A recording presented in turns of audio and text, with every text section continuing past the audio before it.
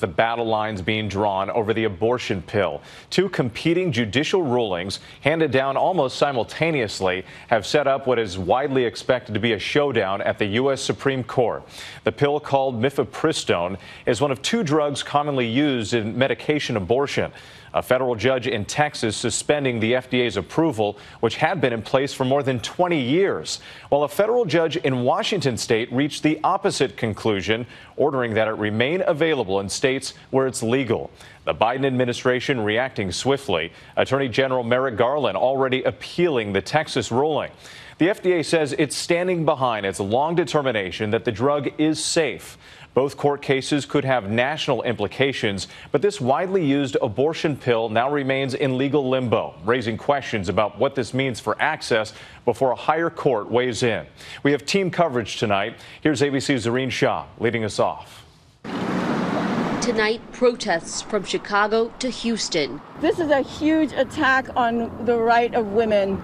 Less than 24 hours after a federal court decision jeopardized access to Mifepristone, a key medication used in more than half of U.S. abortions. A reckless decision based on junk science that is going to have devastating consequences for our patients. A Texas judge suspended the FDA's decades-long approval of the drug on Friday and wrote that the FDA's, quote, lack of restrictions resulted in many deaths and many more severe or life-threatening adverse reactions, adding, whatever the numbers are, they likely would be considerably lower had FDA not acquiesced to the pressure to increase access to chemical abortion at the expense of women's safety. Some anti-abortion advocates applauding the judge's ruling. Well, it was certainly a victory. It was one that we've been praying for some time. But the FDA says it will appeal, insisting it stands behind its determination that Mifepristone is safe and effective. Mifepristone is an exceptionally effective and safe medication to use for first trimester terminations of pregnancy, but the FDA has continued to,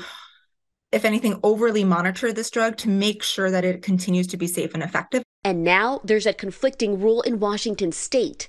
The judge, an Obama appointee, ruling on Friday to keep the status quo of the drug, writing, quote, abortion restrictions vary state by state, and plaintiffs allege harm not shared nationwide. President Biden says his administration will fight the Texas ruling.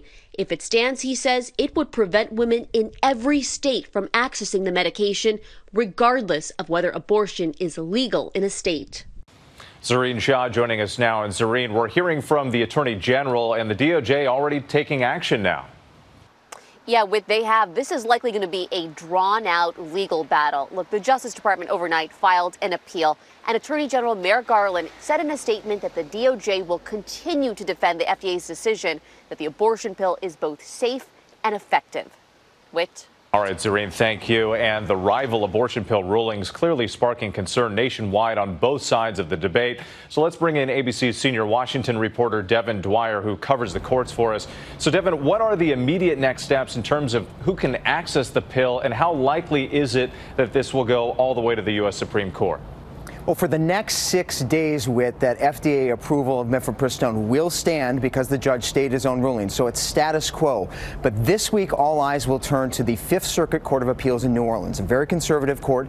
That's where the Justice Department will seek an extended stay of the Texas judge's decision, allowing Mifepristone to remain in use as this all gets sorted out. Whatever the outcome there, it's certain to be bound for the Supreme Court, though there's no timeline on that just yet.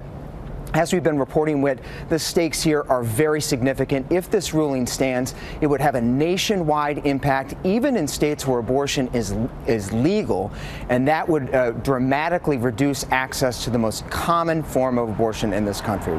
So much at stake as this moves through the courts. Devin Dwyer, our thanks to you tonight.